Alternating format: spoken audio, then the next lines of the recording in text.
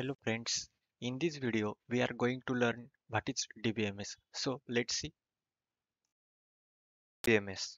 Correct, means how that database come into the picture. Database having the data and data is organized in structured information is nothing but the database. So we will see DBMS, database management system. Database management system is the software interface for creating and managing database. Means here is the your DBMS and it having different database,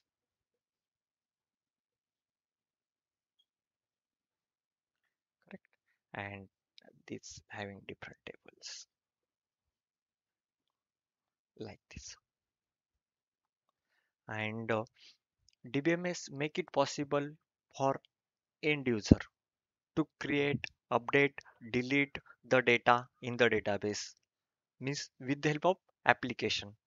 Means uh, here is an application like the sims application and here is the database. So we can communicate with the help of SQL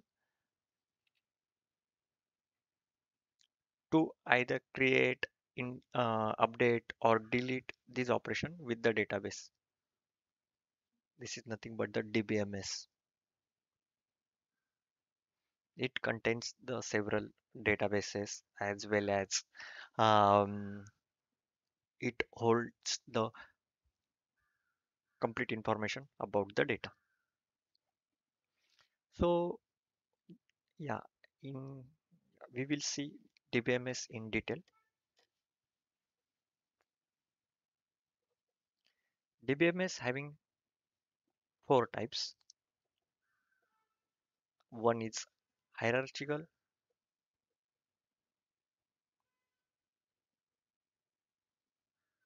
then second is network.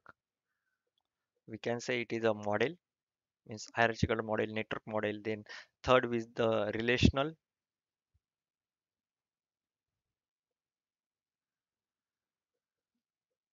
or DBMS, and fourth one is the object oriented.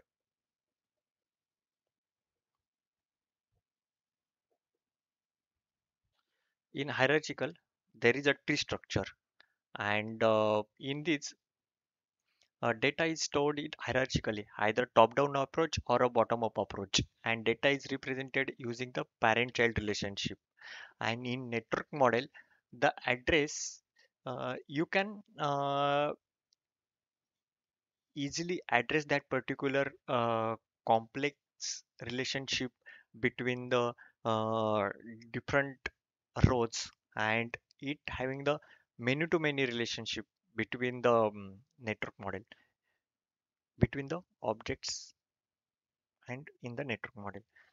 And third one means there is a order, and parts are the two entity, correct, and order when we are placing the order which contain the multiple parts, correct. This is the relationship. This is the part 1, part 2, part 3. And in terms of the reverse direction, there is a part is the one and which is available in the order 1, order 2, order 3, order 4, or some like that. Means it is a many to many relationship. Actually, related to the relationship we will discuss in the upcoming session, but it is just the flow. So that network model is like this, and there is a relationship between the records. And then there is a one more thing, relational model in data, relational model in DBMS. Relational model is the very popular one, and we can call it as a RDBMS system as well. The why it is popular? Because it is the simple one and most widely used. And one more thing, uh, it is normalizing the data and in the rows and columns. Right. relational model stored in fixed structure and manipulated using the SQL language. Let's say, uh, as we seen, there is a table having the rows and columns. So in that way, that relation is happened between the tables, and that model is uh, structured. And there are some different DBMS systems are available in the market for the relational database management system. Means like the MySQL, Oracle, then uh, Microsoft SQL Server, and there is a PostgreSQL or Access as well. PostgreSQL is the example of object oriented, but this is the example of the RDBMS system. These are the popular one. MySQL, Oracle, Microsoft SQL Server, and in the upcoming sessions, means whatever that upcoming videos are coming, and in that I'm covering Microsoft SQL Server. And fourth one is the object oriented.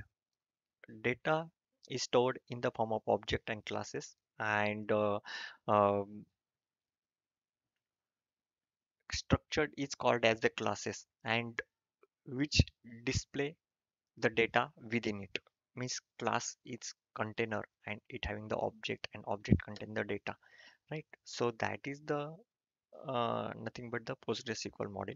If you wanna notes of this session, then visit learn SQL with sagar.blogspot.com, and in the next session we will cover what is NoSQL and different topics available in the SQL Server.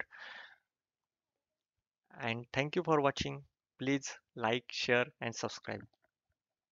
Thanks. Bye bye.